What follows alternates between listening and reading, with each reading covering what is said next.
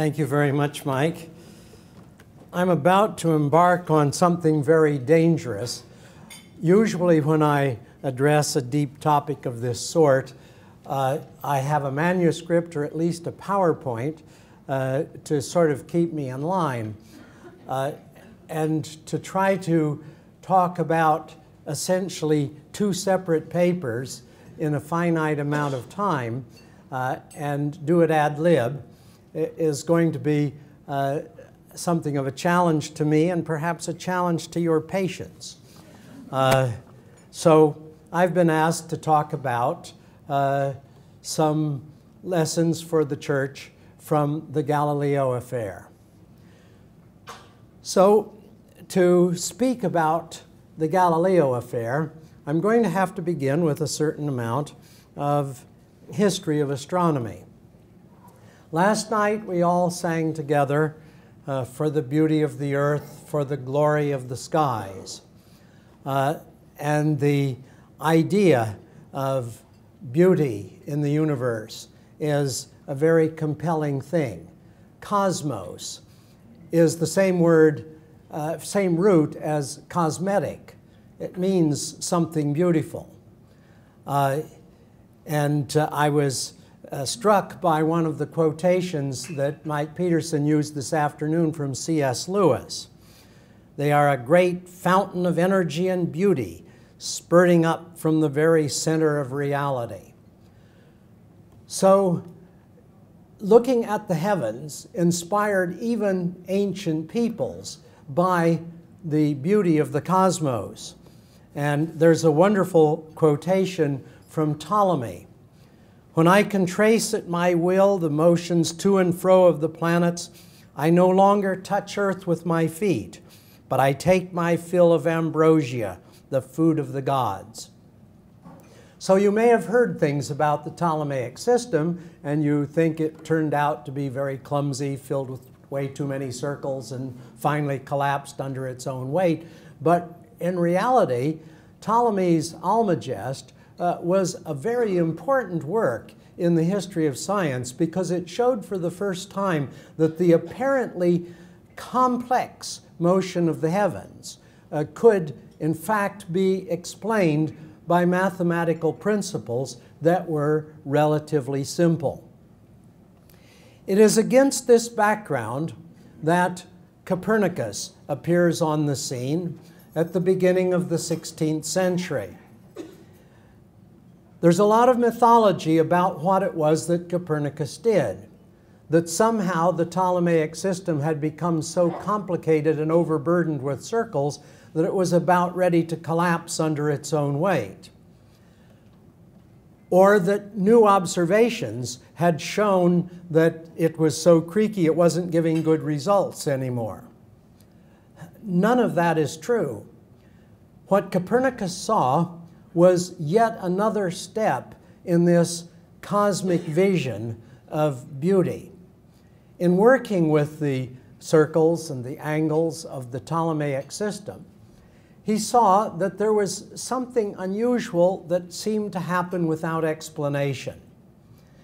The planets, Mars, Jupiter, and Saturn, in their rounds normally move eastward in the sky, but occasionally they will come to a stop and go the other direction instead. Once a year, approximately, for Jupiter and Saturn, once every 2 years for Mars. And this always happens when the planet is opposite the sun in the sky, as if there's some connection with the sun. But it wasn't explained. It was just one of those facts in itself.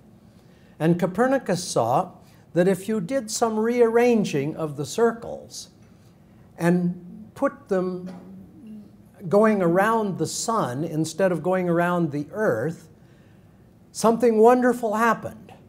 That automatically the circle for Mercury was closest to the sun.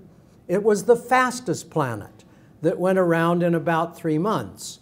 And Saturn, the most lethargic planet, going around in nearly 30 years, was at the farthest outer edge. And the rest of the planets fell neatly in between.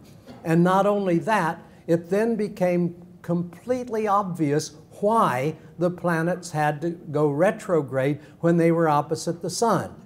It was because in their closest approach, the Earth, going faster than Mars or the others, automatically bypassed them. As you're in the fastest car lane going down the superhighway, as you pass the slower car against the distant scenery, for a moment or so, that car will appear to swing backwards with respect to the farthest fields and so on. Once Copernicus got to that point, there was no turning back. This was an aesthetic view. It was something that was unifying the solar system and making it appear beautiful. And it was totally ridiculous. I mean, if the Earth is spinning around every 24 hours, why don't people fly off into space? And how could the Earth be going around the sun every year and keep the moon in tow?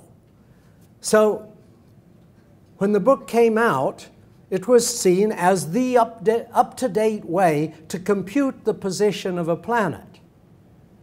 But as far as physical reality is concerned, everybody knew it was complete nonsense.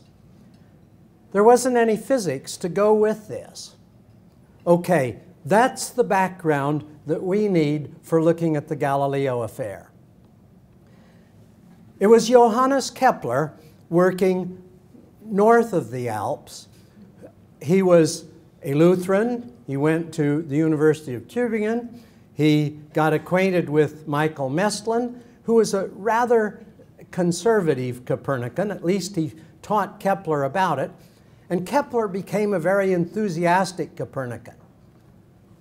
Not because there was any actual proof for it, but because it represented to Kepler the Holy Trinity. God the Father, represented by the Son at the middle, Jesus Christ by the far ring of stars, the shell of stars, and the Holy Spirit, the space in between. Now you may say, wow, that's sure a nutty idea. But it captured Kepler, and Kepler wrote the first enthusiastic treatise after Copernicus's own book, the De Revolutionibus, which was published in 1543. Kepler's published in 1596.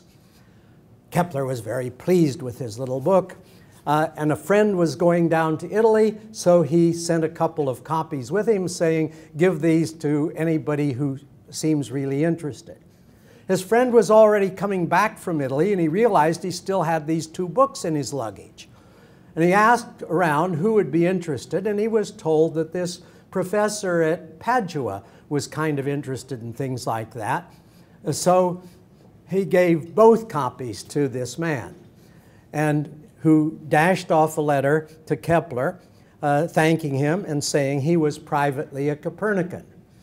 Kepler scratched his head and wrote a letter to his teacher, Michael Mestlin. He said, I've just got this reply from this man who has the same last name as first name, Galileo Galilei. So he obviously hadn't heard about Galileo before. Galileo promised to send one copy down to Rome, and he kept the other himself. Kepler wrote back to him and saying, if you're a Copernican, stand forth publicly with your view. But Galileo didn't answer. Time marches on, and Galileo gets increasingly restless teaching geocentric astronomy to the students in Padua, having to board students to make ends meet, and being very jealous of the professor of medicine, his old friend, who had twice the salary he did. And I always say, well, what's new?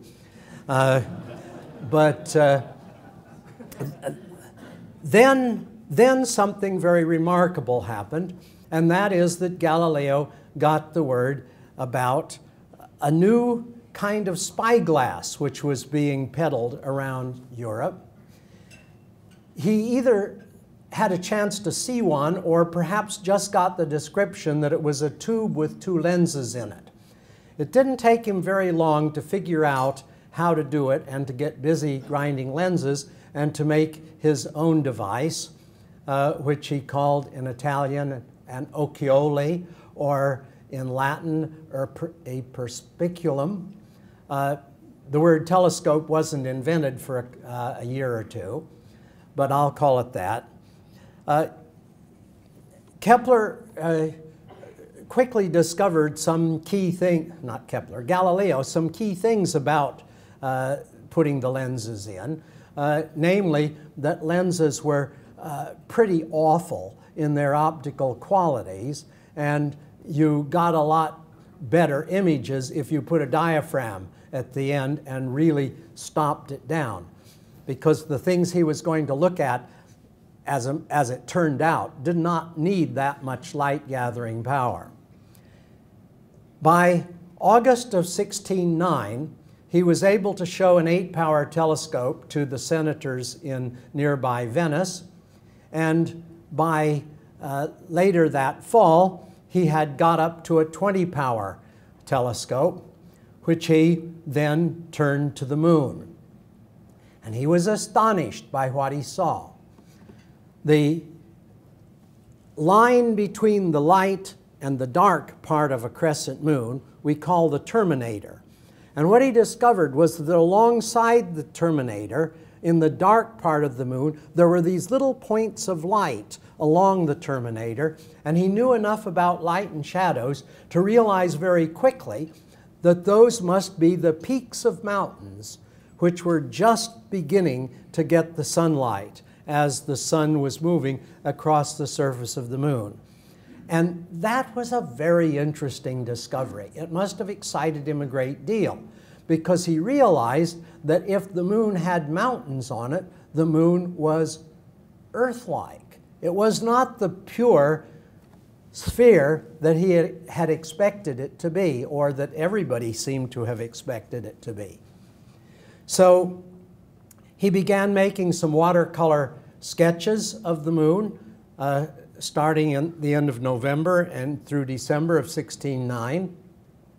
And then in January, the moon was very, very close, just about 3 degrees away from Jupiter. And so it was easy for him to switch his telescope from the moon to Jupiter, and he was rather surprised. There were 3 little stars beside Jupiter, which wouldn't be really worth remarking about, excepting they were in a perfectly straight line.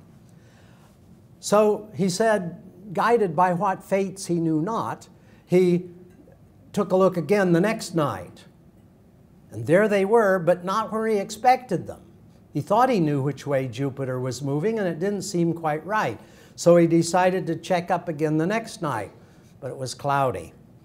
So he then started in, and I've looked very, very carefully at his notes on this, and I think he didn't really keep good notes for those first 2 nights. He realized by the 3rd night that he'd better write this up. And you can see that the ink is all the same. And then after that, for each day, there's just a little bit of variation from the pen nib and so on. It's a wonderful sheet, this sheet of Galileo's first week of observations of Jupiter, because I think it's one of the most exciting pages, manuscript pages in the history of astronomy. Because you can see as he's going down day after day, all of a sudden there are 4 of them instead of just 3. And when he gets to the bottom of the page and turns the page over, something dramatic happens. The first side is all in Italian. When you turn it over, it continues in Latin. Why? Because Latin was the international language of science and of scholarly communication. And it was plain that he had some news to tell the world. And I think that someplace along there in that page was Galileo's conversion from being a timid Copernican to being an enthusiastic Copernican. There was so much new that his telescope was finding that somehow the old way of doing things needed to be rethought. and something placed in a new way. But having those 4 moons of Jupiter, realizing that they were going around the planet, gave him an idea. He had a naming opportunity. And he was so keen to get a government job down in Florence at the court of Cosimo de' Medici. And so he would name them after Cosimo. He thought he would call them the Cosmian stars. By and by, the letter came back from the Grand Duke's private secretary, who said, people won't get it. They'll just think they're the cosmic stars. You'd better call them the Medicean stars. Well, Galileo had already rushed the starting pages of his book to the press. And so they had to paste little slips of paper over where it said Cosmian stars to change it to the Medicean stars. Well, it worked. He got the job and was able to move down to Florence. He allowed himself just one Copernican comment in this, in his Sidereus Nuncius, the starry messenger. He said, this should give some pause to those who are reluctant to believe the Copernican system because they can't understand how the Earth could keep the moon in tow. But everybody agrees that Jupiter is moving, and it keeps its 4 moons in tow as it goes around the sun. So it wasn't a proof of the Copernican system, but it was a step in making it slightly more logical and acceptable. It is, as you know, Richard Dawkins says that somehow evolution makes atheism more intellectually fulfilling. Well, anyway, Galileo's books and his statements made the Copernican system more intellectually fulfilling. But it was a long kind of process, because Galileo would, at that point, have loved to find some proof for the motion of the Earth. Well, I think Galileo really liked his sleep. The record books show that he essentially never got up before dawn to make an observation. Sometimes he would stay up a little bit after midnight, but not too much after. And you see, there in Padua at that time, the planet Venus was in the morning sky, so he didn't observe it. But by the time he got up to Florence, Venus was moving into the evening sky. Now, in the Ptolemaic system, Venus went around in an epicycle, in a big circle, always between the sun and the earth, which means that it could never reflect a full face, because for that it would have to be on the far side of the sun. On the other hand, in the Copernican system, Venus would go around the sun and would show the entire set of phases. So he started observing Venus, and it was just a little kind of a dot. It didn't look like it had much of a phase at all. By the beginning of December, though, it was down looking like a half moon. And now the question was, which way is it going to go?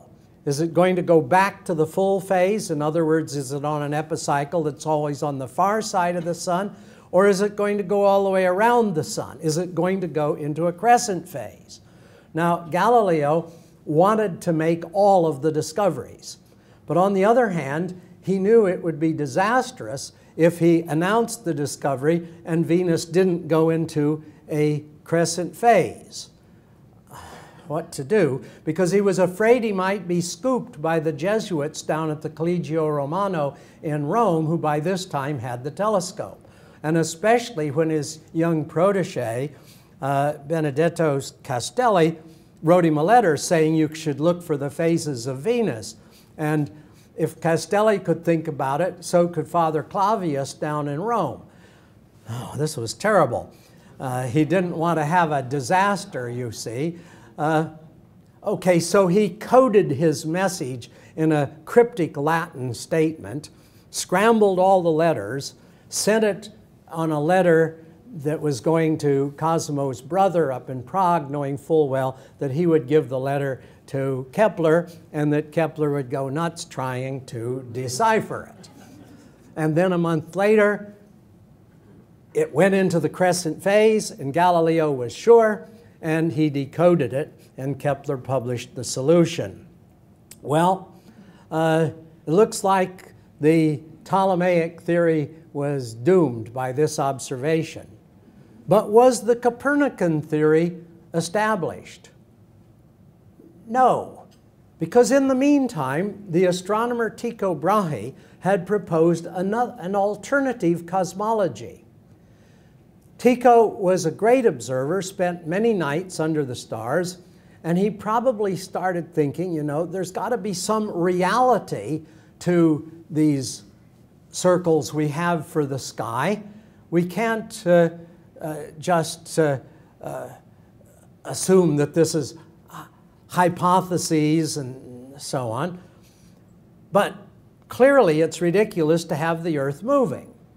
It's totally against physics, and it's also against Holy Scripture. He always put it in that order. Because, well, let me come to that in just a moment. But the Tychonic system proposed that the Earth was solidly fixed in the middle of the cosmos, but that the sun went around the Earth carrying the planets around it, so that Mercury and Venus went around the sun as the sun moved around the Earth. That meant that Mercury or Venus, by going around the sun, would have the whole set of phases. So Galileo had not, with this observation, managed to prove things. Anyway, the power behind the throne there in Florence was Cosimo's mother, the Grand Duchess Christina, who would have these sort of intellectual brunches in which she would invite in members of the clergy or professors or so on. And so Castelli got invited to one of these, and Christina turns to him and says, "What's this about these observations Galileo is making? Are those things for real?" And Castelli said, "Yes, of course. Even the Jesuits at the Collegio Romano have confirmed them." She says, "And now what's this about the Copernican system and the sun standing still? After all, Joshua at the Battle of Gibeon asked God to command the sun to stand still, not the earth." "Oh," said Castelli, "I'm sure Galileo can explain this for you." Well, probably Galileo, who wasn't that much brushed up on church fathers and things like that, was probably thrown into some confusion by this, but he sat down and began to write out a response to Castelli.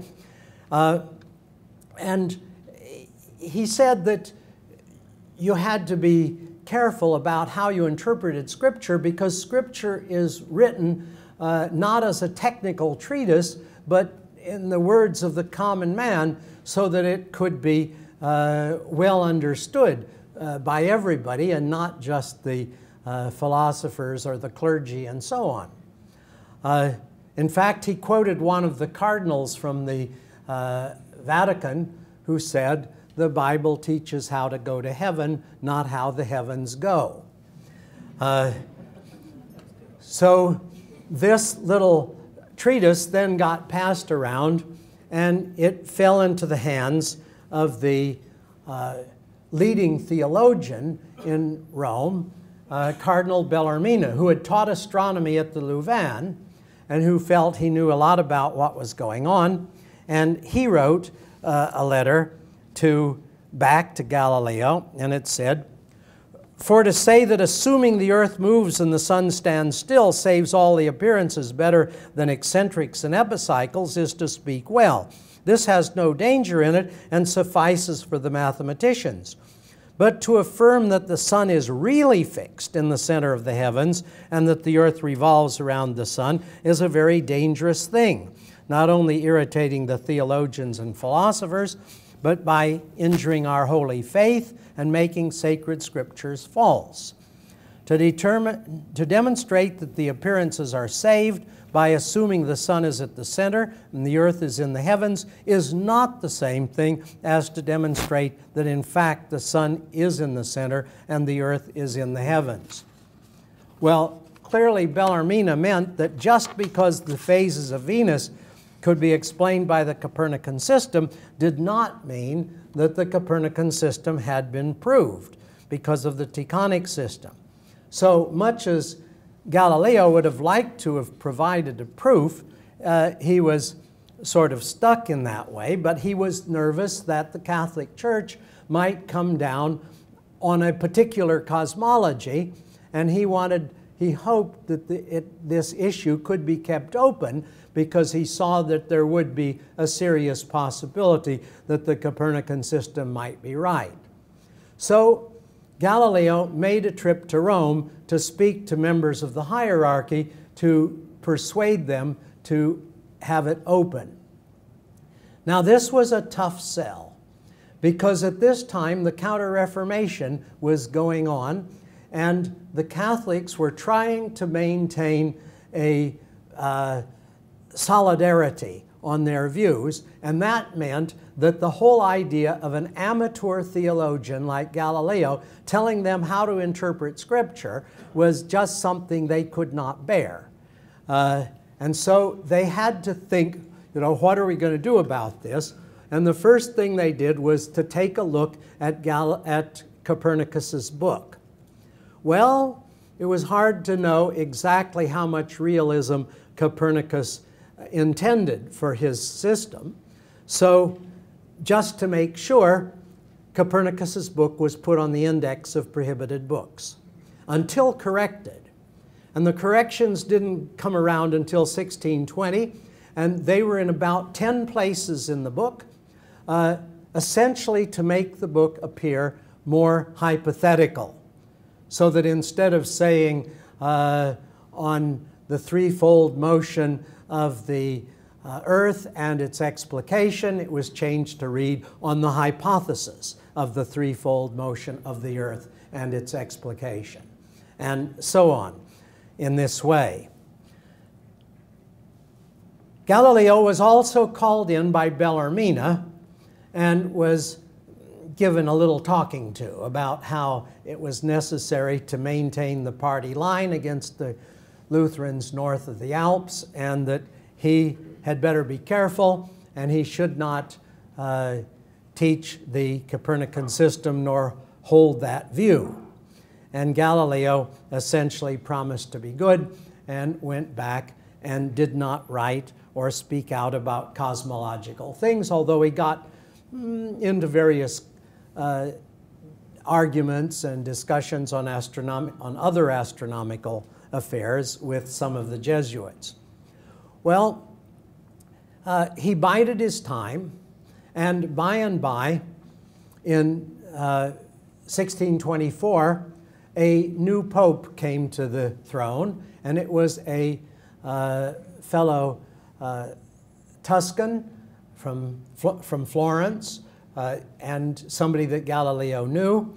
And Galileo hastened down to Rome to consult with him about the possibility of his writing a treatise on cosmology. I'm not sure exactly what it was that Pope Urban VIII expected. Perhaps a dry technical treatise filled with geometry telling the difference between the Ptolemaic, Tychonic, and Copernican system, or something like that. Galileo, however, wrote a very lively book in the vernacular Italian. He wanted to call it On the Flux and Reflux of the Sea, that is to say, on the tides, because by that time Galileo thought that he had a physical proof for the motion of the earth. Namely, if the earth weren't rotating, you wouldn't have tides.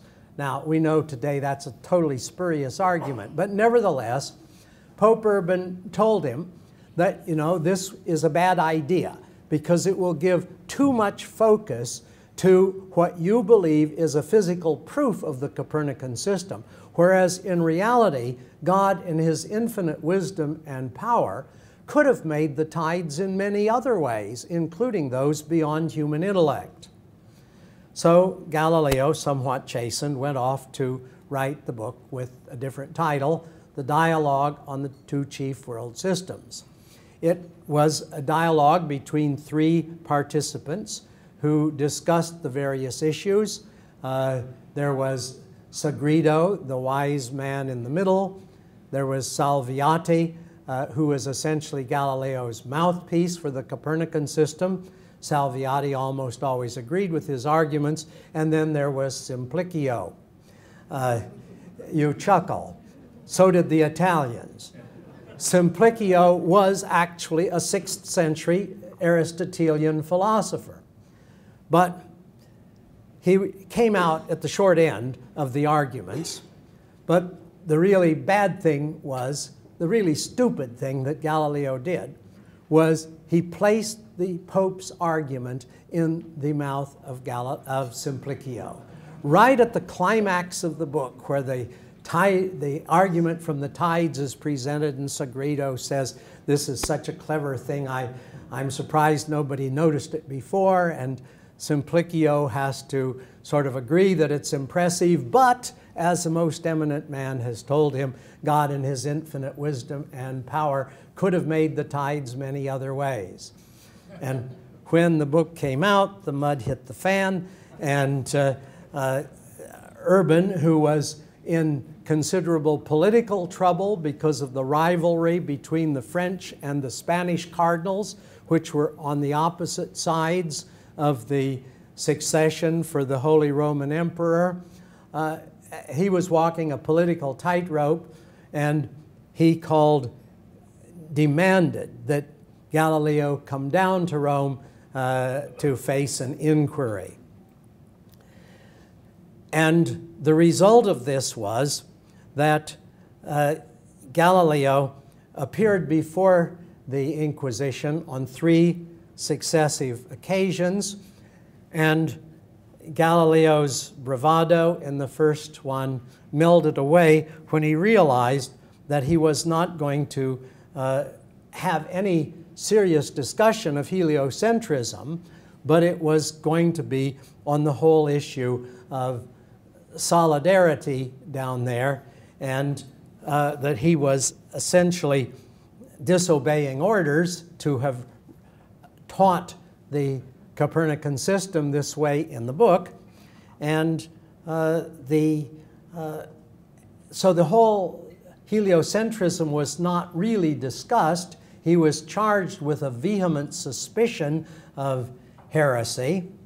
He was found guilty, but not of that, because he was allowed by the Dominicans to plead not guilty, that he hadn't believed in the Copernican system.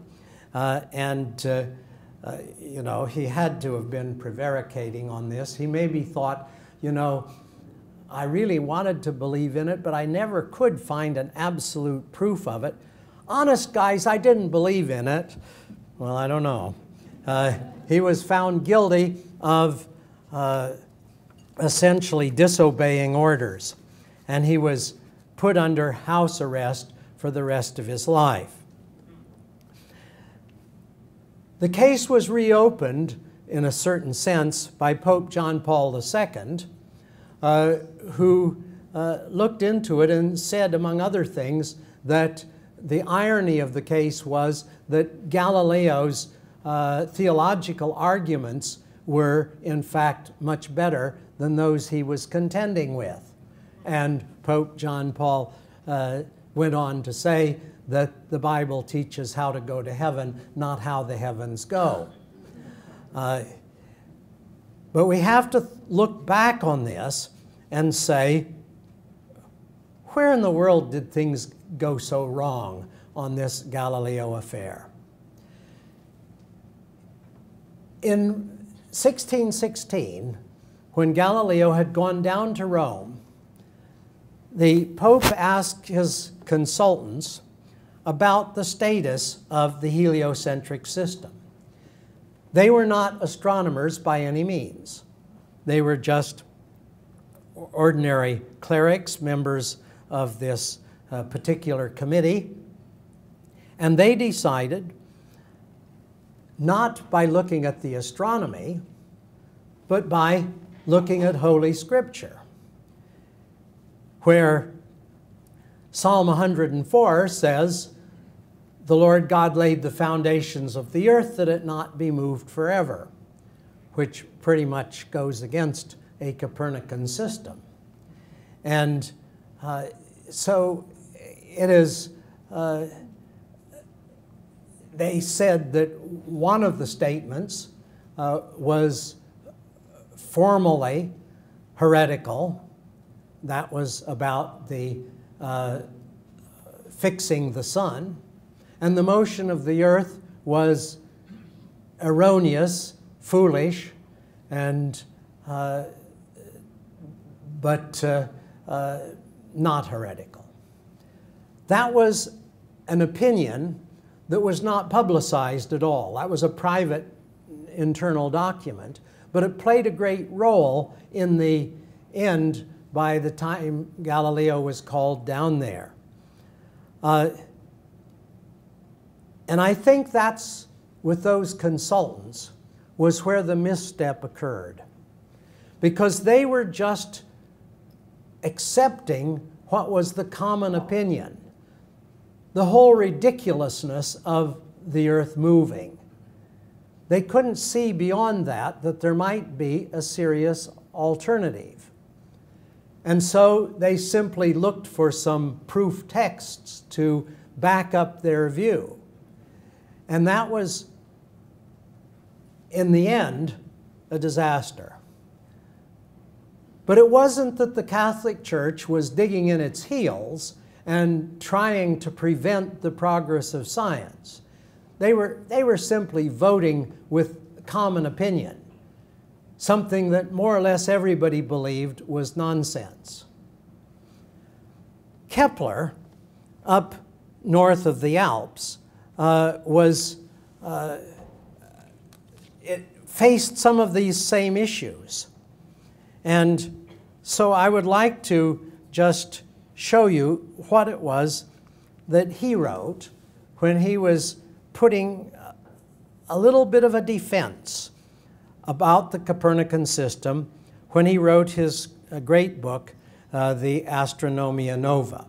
This is the one in which he shows that the orbits of planets are elliptical. And so he, in his introduction, he gave a fascinating analysis of Psalm 104, where he points out the parallels with the days of Genesis and shows how they can be considered two triplet pairs. Day one opens with light, day and night, while in the pairing day 4, God says, "Let there be lights in the firmament." Day 2 brings about the separation of land and water, while day 4 speaks of the watery and airy creatures. Day 3 has land bringing forth plants, while on day 6 the land animals appear. In Psalm 104, the grass for the cattle comes before. He appointed the moon for the seasons, the sun knoweth his going down, and so on. I assume that Kepler chose Psalm 104 for his homily because it contained the verse that I just cited about the foundations of the earth not being moved forever. But Kepler has chosen a more meaningful interpretation of that. And I quote, "The psalmist does not wish to teach what men do not know, but to bring to mind what they are neglecting, to wit, the greatness and power of God in the creation of such a large mass, so strong and stable. If an astronomer teaches that the earth is placed among the planets, it does not overthrow what the psalmist is saying here, nor does he contradict common experience. The earth, The work of God the architect does not collapse, as our buildings are wont to do, when wasted with age and decay. The mountains and shores stand firm, unmoved against the onslaught of waves and wind. I as well implore my reader not to forget the divine goodness conferred on mankind, which the psalmist urges him to consider. Let him extol the bounty of God in the preservation of living creatures of all kinds by the strength and stability of the earth, and let him acknowledge the wisdom of the Creator in its motion, so abstruse, so admirable. I would like to turn specifically to where are the lessons for the church today with respect to the Galileo affair. And quite plainly, it comes down to being open to a more metaphorical reading of Scripture, to ask really what does it mean rather than accepting it as a scientific textbook. It's a great tapestry which we have for science. It is, as Einstein said, the sense experiences are the given subject matter, but the theories that shall interpret them are man-made, always hypothetical, never completely final, subject to question and doubt. So let me just mention a couple of things about this great tapestry of science. There is, for example, the geological column, the stacking of the strata of rocks as they go up through the ages. And in this was beginning to be put together just about the time that Darwin was working on his book. It was during the 19th century that the geological column was basically established. It would be really neat if someplace all of the rocks were lined up that way, but you have erosion and decay that wipes them out, climate changes and so on, so that even in the Grand Canyon, where you have a mile deep of strata, you don't find the complete record. Putting it together is sort of like a three-dimensional crossword puzzle. But gradually it was assembled, and then in the 20th century it became possible to date these layers by using radioactive isotopes. It's rather difficult to date the limestone strata, for example. They don't have the right kind of elements in them, but typically you can find places where there are intrusions from volcanic eruptions, and the lava it gives you the right kind of isotopes to do that, and in the process you can then find out, for example, that the Precambrian rocks, or the borderline for the Cambrian, dates at about 550 million years ago. This is something that is really quite astonishing. It gives a column in which the earliest rocks show the simplest forms of life, and you don't get the vertebrates until you're substantially up in the column, and so on. Something that, of course, Darwin had become aware of. This, by the way, the geological column has nothing to do with evolution in terms of its interpretation. This is just scientific observations, carefully done, and pointing to a very old age for the Earth. If we turn to another aspect of what modern science can do, we can look at the human genome. When I was a graduate student, and this is some decades ago, it was still controversial as to how many chromosomes we had in human cells. And now even middle school students know that we've got 23 pairs of chromosomes. And what is kind of interesting is that the great apes and the chimpanzees have 24 chromosomes. Now, if we're somehow coming in the same sort of tree, how come have we got only 23 and they have got 24? The chromosomes have, however, special coding at the end of the DNA, the telomeres, marking the start and the stop of a chromosome, so that when copying is done, it knows where to stop and where to start.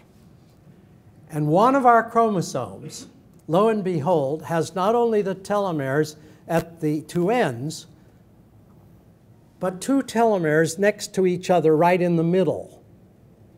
And what you see is that each half of that chromosome is very much paired with the chromosomes of the chimpanzees.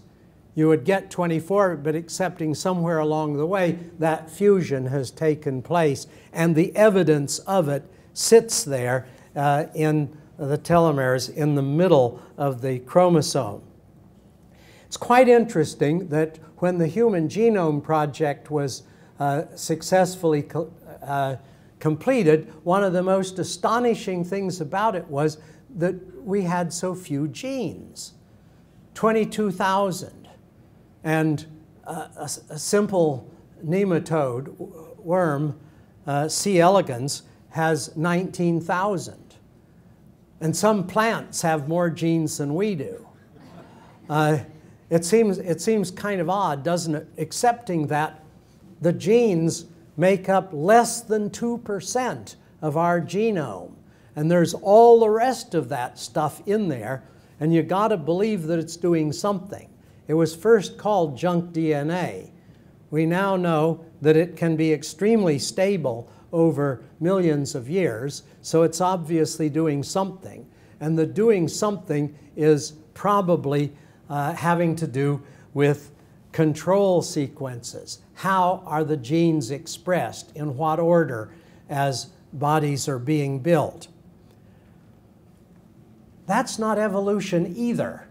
That is just biochemistry and genetics. But it's telling us something very interesting. It's telling us how we have this great relationship of life forms, plants and animals, all together. It's really wonderful to have found this kind of thing. But these are part of the grist for setting the foundations of an explanatory theory.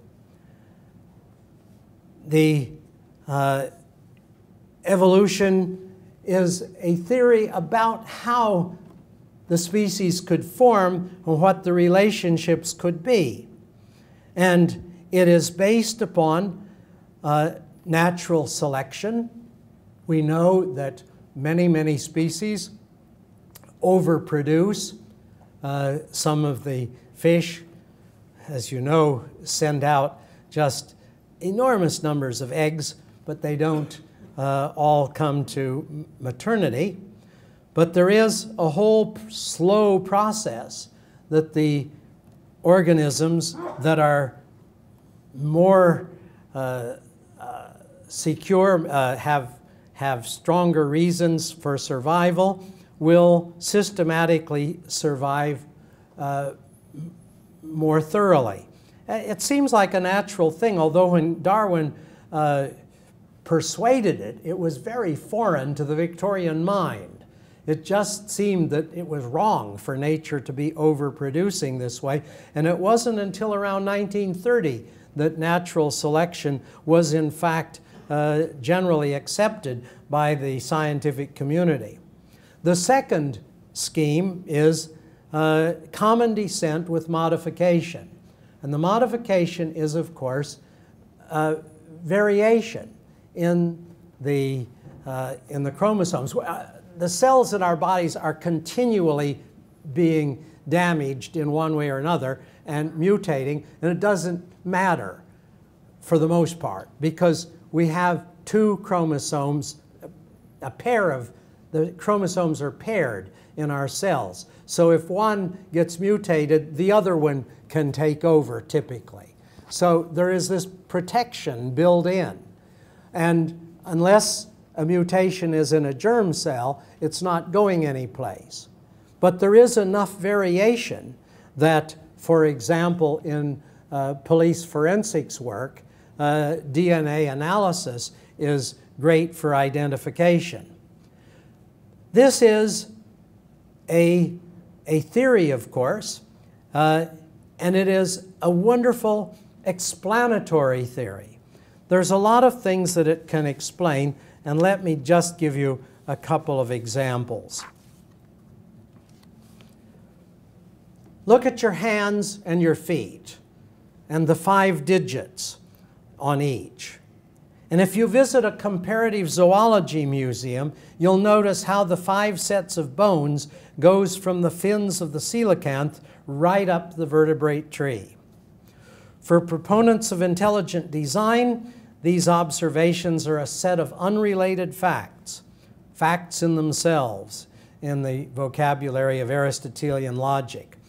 But for the evolutionist, they are reasoned facts, observations with connectivity. So, in the way, the pattern of 5 digits among the vertebrates becomes compelling evidence for the idea of evolution, which turns these facts in themselves into reasoned facts. And there's another category of observations where evolution offers persuasive explanations, the observations of imperfect design. Darwin gathered a number of examples, not all correct, but nevertheless, he had enough cases to make the point. And my favorite example is the red-footed booby on Genovesa Island in the Galapagos. In my book, God's Universe, which many of you have got copies of now, I described these as web-footed ducks that nest in trees and was promptly informed that boobies aren't ducks. But never mind. It's just as ridiculous having web-footed boobies trying to hang on in trees. This unusual adaptation, however, arose because the blue-footed boobies and the magnificent frigates had already taken over the ground-based ecological niches, and that's where it had to go. Now, a moment ago, I alluded in passing to intelligent design, a scheme that's controversially now advocated in some quarters as an alternative to evolution, to the extent that it should be taught as a viable option in biology classrooms. To me, this is a serious category error. And let me try to make that clear by considering a simple question posed by Sir John Polkinghorne. Why is the water in the tea kettle boiling? Well, we can answer, the water is boiling because the heat from the fire raises the temperature of the water until the molecules move faster and faster so that some escape from the surface and become a gas. But we can also answer that the water in the tea kettle is boiling because we want some tea. Well, the first answer illustrates what Aristotle called an efficient cause, an explanation of how the phenomenon takes place, while the second answer, because we want some tea, is a final cause, the reason why the phenomenon takes place. One aspect of the scientific revolution in the 17th century was that it turned away from final causes so central in the Aristotelian worldview and concentrated on efficient causes, on the how of the phenomena. To me, belief in a final cause, a creator God, gives a coherent understanding of why the universe seems so congenially designed for the existence of intelligent, self-reflective life. Somehow, in the words of Freeman Dyson, this is a universe that knew we were coming. That's because only small changes in numerous physical constants would render the universe uninhabitable. I don't claim this as a proof for the evidence of a creator, only that to me the universe makes more sense with this understanding. But on the other hand, as a scientist, I'm interested in as well in the why of the universe. I'm interested in the how as well as the why of the universe. I want a coherent picture of how Homo sapiens came to be. How come our DNA is so wondrously related to all forms of life? How the atoms emerged. And this understanding of how the universe works, the efficient causes, comes from the great tapestry of science, which includes the theory of biological evolution. The weft of this tapestry are the observations of nature, while the warp is the framework of theoretical constructions that holds the explanations together. Well, why is there so much resistance to this? I've tried to indicate some of the strands that work independently of evolutionary theory. Yet I can understand how these topics might feel threatening to someone who reads Genesis 1 as verbatim history. But I think that evolution is a scary topic even for persons who take a more metaphorical view of early parts of Genesis. And why is that the case? I have been, where are the tension points between religious belief and the idea of evolution? I've been putting this question to theologians and ethicists without getting a very clear answer, but I suspect it has a great deal to do with the place of humankind in the animal kingdom. We're intimately related to the animal kingdom, as our shared DNA makes so richly obvious. And this sticking point goes back to the very earliest days, immediately after the publication of On the Origin of Species. The story of the famous Huxley-Wilberforce debate at the British Association for Advancement of Science meeting at Oxford in 1860 addresses this tension in a largely mythological way. Soapy Sam Wilberforce, Bishop of Oxford, went on at great length condemning Darwin's treatise, making a lame joke as to whether Huxley had an ape ancestor on his grandmother's or on his grandfather's side of the family. God has delivered him into my hands, the pugnacious Thomas Huxley, the Richard Dawkins of his day, reportedly whispered, and then loudly announced that he would rather be descended from an ape than from a man of means and influence who used his faculties to introduce ridicule into a grave scientific discussion. At which point Lady Brewster fainted dead away. The event did not electrify the audience, it seems. The initial reports reaching Darwin did not mention it, and we only know of this episode from a letter Huxley wrote to Darwin some days after the meeting. So it was not a big deal, but nevertheless, it spotlights a crucial point. Are we simply a glorious accident, the result of random mutations? If that is the bottom line of evolution, that we are curiously intelligent beasts in a purposeless universe, little more than apes in our family tree, then there are strong religious grounds for resisting evolution. That we are little more than apes can well be a philosophical viewpoint, and it is the chosen viewpoint of some practitioners, but it is not intrinsic in evolution. So I am on record as being psychologically incapable of believing in a purposeless universe. So I ask the question, what does it mean to be human? And I look to the most important verse of Genesis 1. God created man in his own image. Male and female created he them. In other words, there is within each of us a divine spark, a touch of the infinite, conscience, and self-consciousness. And these are truly human attributes, and we may well inquire when in our long evolutionary history they arrived. And that, I suppose, is one of those tension points. The question of how does the soul relate to our understanding of being human.